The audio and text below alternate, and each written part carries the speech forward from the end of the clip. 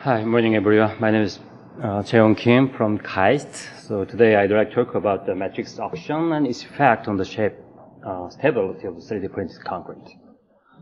So here's the outline I have on today. It starts with the introduction and talking about the matrix action and others. So for the introduction, I think this is now very old-fashioned pictures, right? So we have seen the layer extrusions from I2ban and contour crafting USC, binder jetting, formwork manufacturing, and sometimes we have seen these smart dynamic castings in the world. So here I want to just focus on the layer depositions. Layer deposition, as you know, that is the most common method for 3D printed concrete. And still we have some problems to be solved. The first one is size equipment is quite large, so it is very proportional to the structural scale. So, and the second is about some decreasing strength between layers. We have to solve that problems too. And another one is about the difficulties that is related to the second problem, the difficulties in placing the rebar assembly. Right? So beyond the problem, but still the layer deposition is, I think that is one of the most possible way for 3D printing. And here on today, I want to just focus on the shape stability. So when we place the concrete layer by layer, the shape should be sustained as we design. Right? So this shape stability, of course, depends on the pressure properties of 3D concrete. And we can think that two types of failure mode. The one is for layer flow out. The yield stress is quite low and it cannot sustain its flow out. And the second is about the self-buckling. So if we add up layers and layers, then we will see we will get some eccentricity on the gravity load, and this eccentricity eventually gives us the elastic buckling. So that is related to our elastic modulus of our material. So on the right figure, you can see both yield stress and elastic modulus increase over time. So at first, layer flow out we can easily see on our material because the external load is a little bit higher than the yield stress, then we can see the squeezing flow out. So, and after time passed, sometimes we will see the self-buckling because the development of yield stress over time is quite slow compared to the yield stress increase over time. So both failure mode we can easily see in our layers of concrete. And here I want to say that the important thing is the yield stress and elastic modulus increase over time, right? So that's the reason why we can continue our 3D printings. The structural build-up over time is usually linked to the thixotropy. The thixotropy is defined like this. When you apply high shearing on your material, on your mix, then the viscosity is decreasing. The resistance to the external shear is decreasing. That is usually called the breakdown process. But if you apply very slow rate of shearing, then you can see your viscosity of mix is increasing. So it is called rebuilding or structural build-up over time. To evaluate the thixotropy, we usually adopt the technique to see the relaxation process, breakdown process. When you apply the high shearing over here, then the viscosity dramatically decreases within a short time, just 1 second. But if you apply the low shear rate at 0.1 second, then the viscosity decrease is moderate. So our structural build-up as well as the relaxation depends on the the intensity of the shearing. And your 3D printed concrete is at rest right after deposition, then of course its yield stress and elastic modulus dramatically increase. That's what you expect on our material. And the thixotropy, the reason why we have the thixotropy of the material is explained by the flocculation. right? So cement particle in the water, they get together. That is called flocculation. So reversible particle interaction is called flocculation. Again, if you have applied high shearing, this flocculation breaks down. So we will see the deflocculation. The particles are dispersed. But if you take your material and rest, again, the cement particles get together. That's called flocculation. When you apply the high shearing here, when you apply the high shearing on the right blue colors on the right figure, then we will see the large size of flux. So with this large size of flux, we can get the high viscosity. And if you apply the very high shearing, the flux size is decreased from 160 micron to the 120 micron. So this data was measured with our proposed techniques. It is called laser spectroscopy. Over there on the left figure, the laser sensors was connected to the reometer system. So on the top side with the torque bar, we measure the shearing, we apply the shearing, and also we are measuring the viscosity. And with the bottom side, with the laser flow, we just catch the flux size together with the measurement of the viscosity. So this is the correlation between the thixotropy and flocculation. When you apply the low shearing on the left side, then your flux size increase. It means that the particle size distribution moves to the right. But if you apply the high shearing on the bottom figure, then of course our flux size is decreased. The distribution gets smaller and smaller and moving to the left side. And together, the measurement together with this flux size is given here on the right side. So if you apply the low shearing 1 reciprocal per second, the mean size is over the 150 micron and the viscosity is high. And applying the high shearing 150, viscosity is decreasing and also the flux size decrease. So there is a correlation between flocculation and thixotropy. And this thixotropical response, thixotropical structure build-up is contributing the strength increase over time of our material. So one more step to see the exact amount of structural buildup on our 3D printed material. So this is called the squeeze flow test. So we think that if there is a layer deposition, the material is placed at rest, and this material is subjected to the loading with its self-weight. So on the right figure, the sample is just casted like 3D printing and placed it in the jig and apply the loading. And we had a laser sensor on the side. So with this laser sensor, we can catch the radial strain in accompany with a vertical strain. Right? So when it is offset state on the left side, it looks very good. It shows a good shape as we expect. And if you increase the loading, compressive loading, of course it shows some bulging in the middle pictures. And of course, and also if you look inside, not inside, if you look carefully the surface, you can find some cracks and pores. Now it shows some failure.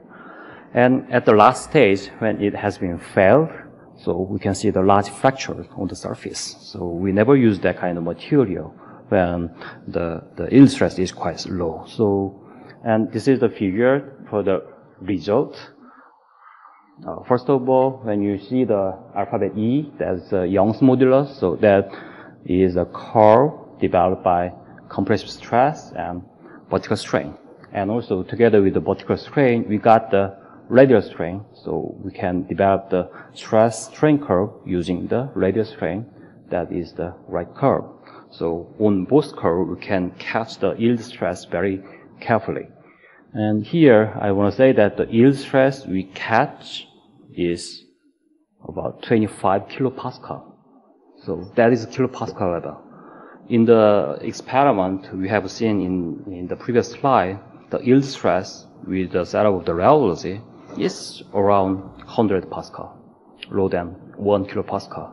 So I think there is a large gap when we have measurements by the thixotropic response.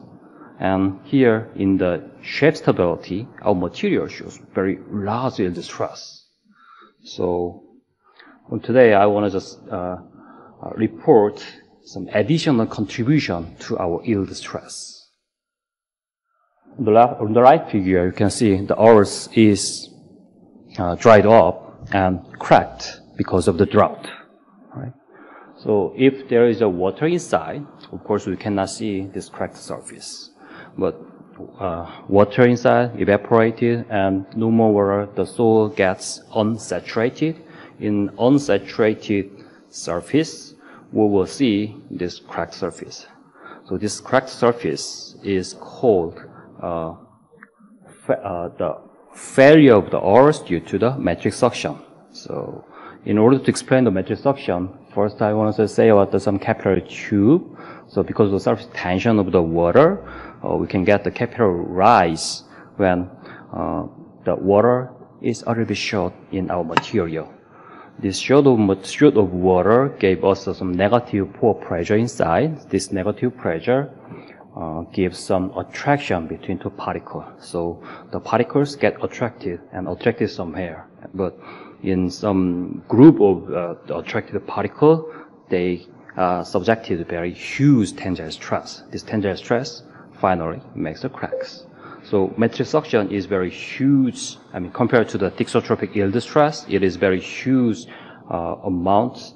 So we need to see the metric suction more. So in soil mechanics, they are characterizing this metric suction using the soil water characterization curve. That is the relationship between the metric suction and volumetric water content.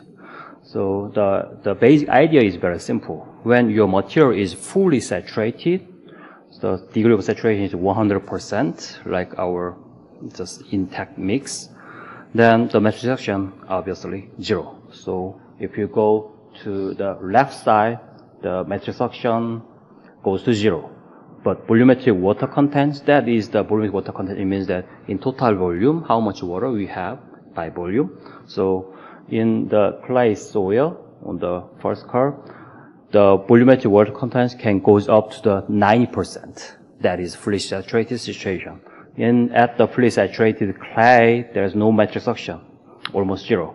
But if you dry it a little bit, then the soil, the clay soil, gets unsaturated, and then metric suction is increasing and increasing.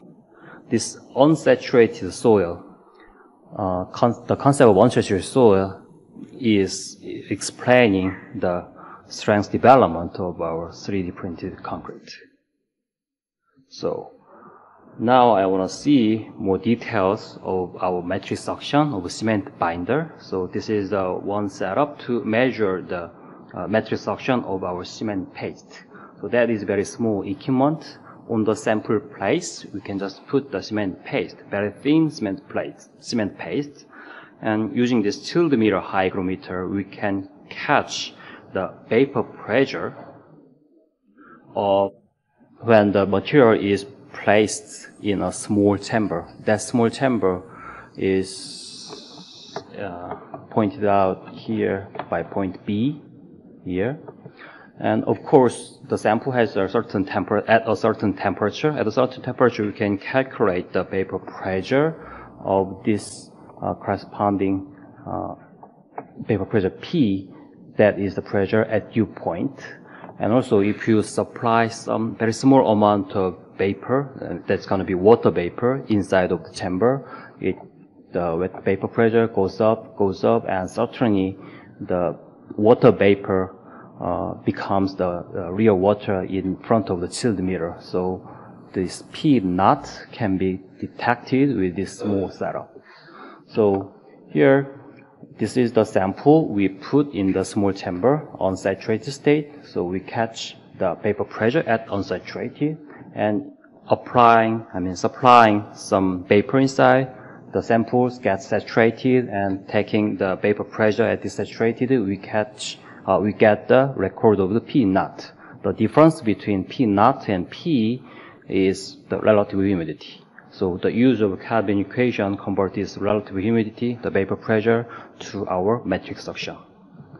So this is the one example of my measurement. First, I tried to measure the metric suction of the cement, fly ash, and limestone powder. That is the usual material we can easily achieve in our field. So cement, here, it is located in the top curve. And the x-axis is word-to-bind ratio. So first of all, if you make the cement paste and compare its metric suction with the metric suction of the fly ash and limestone powder, we all know that the cement particles have a very high intensity of the cement flocculation. So in that case, we have a high metric suction. The level is about 200 kilopascal when you produce your cement paste, around 0.5 word-to-binder cement ratio. So it is quite high contribution to the yield stress. And also, if you decrease the word-to-cement binder ratio, then metric suction shows the increasing trend. Right? So if you produce your concrete at a lower binder rate, lower water-to-cement ratio, yeah, of course, we can see sometimes we can see some cracked surface of your material. So that cracked surface is due to this metric suction.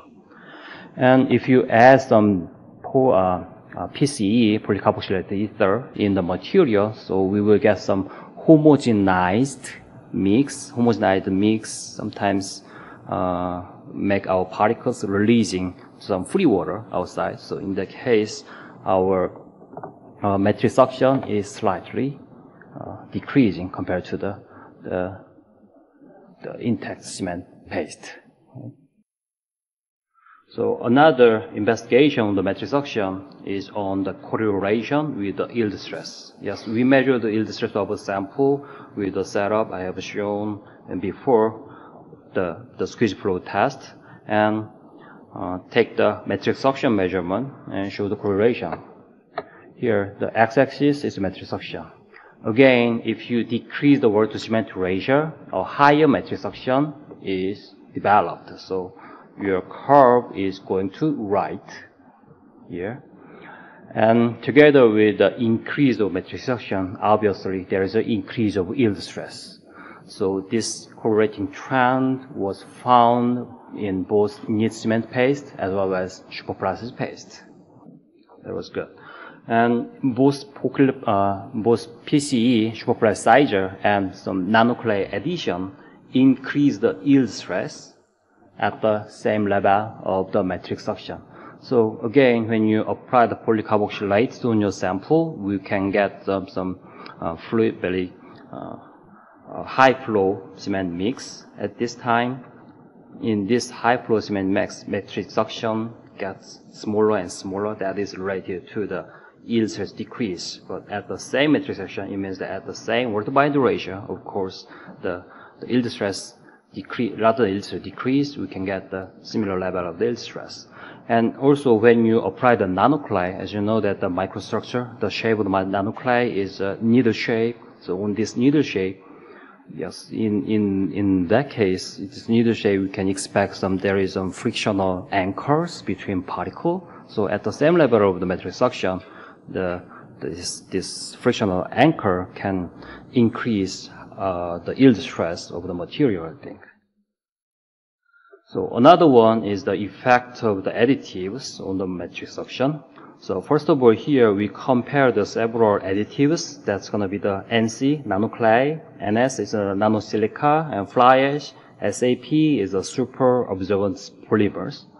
At a constant water-binder ratio, first of all, when you add the polycarboxylate, the superplasticizer, so it was impossible to catch the metric suction because it shows very low yield stress. It just flow out. Unfortunately, we cannot get the data. But if you add a nanoclay, again, the yield stress is quite increasing. Here, that is located over here. So compared to the neat cement paste, metric suction, the yield stress is quite increasing, but the metric suction is also slightly decreased. Yes, this needle shape one just touch the pore waters between particles, and through this needle shape, the water can be released out a little bit. So that is related to the matrix suction decreasing the matrix suction.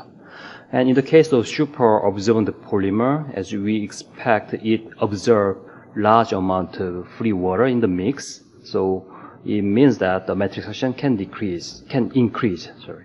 So here, SAP is located over here. The matrix suction is increased. But this polymer is absorbing the water to the large amount. So in that case, we can get some swelling of the polymer itself. So it is very hard to control. So the contribution of the matrix suction to the yield stress and elastic modulus can be explained with this generalized Hooke's law.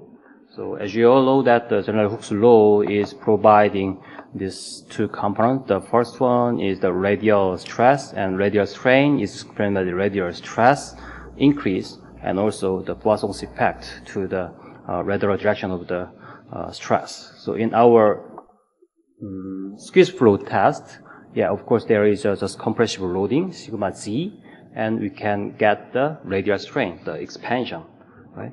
So that is, they are in the opposite direction. Here we have to add the matrix suction component, psi m, that is the matrix suction. So when we discuss the effect of matrix suction, first we can think the eigenstrain. Even though we don't have any compressive loading, due to the matrix suction, our material is a little bit shrinked. So that is called eigenstrain. The strain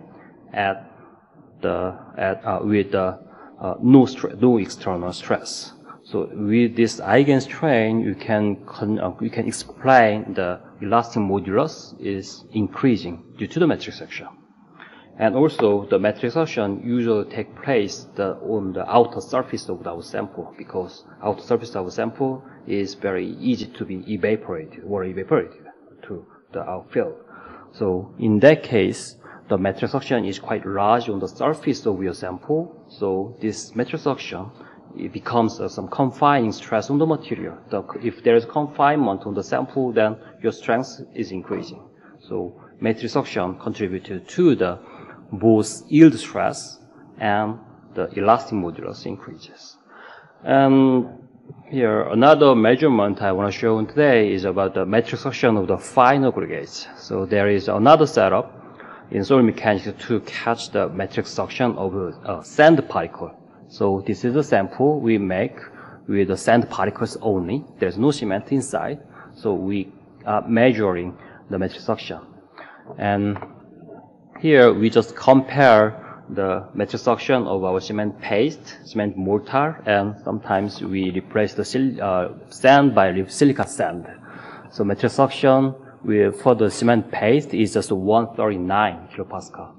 And as sand inside, the matrix suction increase 141 and 147, 46. But the increase is quite small compared to the matrix suction of the cement paste itself. So matrix suction of the binder is quite large, but the matrix suction of final aggregate is very small, or smaller than 10%. And this matrix suction may be, I think it is very related to the excess paste layer, because if you see the aggregates in the mix, this aggregate can absorb some water molecules on the aggregate. So around the aggregate, the water to binder ratio is a little bit decreasing. So at the place where we have the small water to binder ratio compared to the other area, then matrix suction is quite a little bit increasing. So the water molecule was attached to the aggregate surface due to the matrix suction. So this matrix suction is explained by this curve. So when you add the polycarboxylate, the excess paste layer is smaller and smaller, and in that case, the matrix suction, when you add some dust, the polycarboxylate in the sample, the matrix suction is increasing. That is correlated again. So the last page on today is here. So conclusion is that matrix suction I want to show on today, that is the matrix suction, and the matrix suction is an additional contribution to the shape stability of the 3D concrete printing. Yes, according to the theory of elasticity, Hooke's law, the matrix suction can explain the confining stress on the sample as well as the eigenstrain of the sample. So the first one is related to the enhancement of yield stress, and the second is related to the elastic modulus increase, the increase in elastic modulus. And lastly, I was also comparing it with the sand particle final grades. The metric section of the final grades is quite small, it was less than 10%. So we have to focus on the metric suction and thixotropic response of the cement binder to explain the shape stability of 3D printed concrete. Okay, that's it. Thank you for your kind attention. Thank you.